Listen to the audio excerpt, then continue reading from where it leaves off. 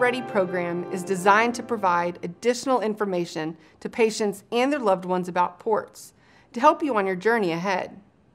Today, I'm going to go over some basic information about ports, how they're used, and how we place ports. You'll also learn what you can expect when you go in for your infusion and how your infusion nurse will be using your port and accessing it. As a nurse practitioner, I see many advantages and disadvantages of all these different vascular access devices that we've discussed today. However, I feel ports can offer some advantages over the other devices, and so that's why we're going to focus on discussing those today. Once placed, a port can remain for as long as your doctor makes sure that it works and determines you need it. Also, a positive advantage of ports is that they're designed to be placed underneath your skin, making them less visible to other people compared to external vascular access devices. Another great advantage is that it preserves your arm veins. This will be a benefit when you need IV access or blood draws in the future. In some cases, a patient may not be a candidate to receive a port.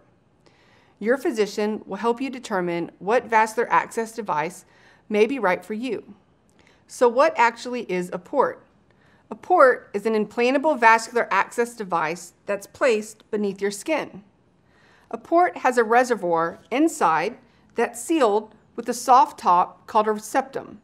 It then connects to a small, flexible tube called a catheter. Ports come in a variety of different shapes and sizes to fit different patient needs. Some are single lumen and some are double lumen. Your physician will decide what's the appropriate size port for you. You may also hear the term power injection or power injectable port when ports are being discussed.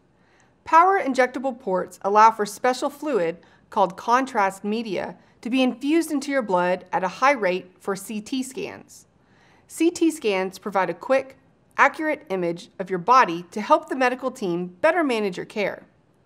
Not all ports are used or indicated for power injection of contrast media.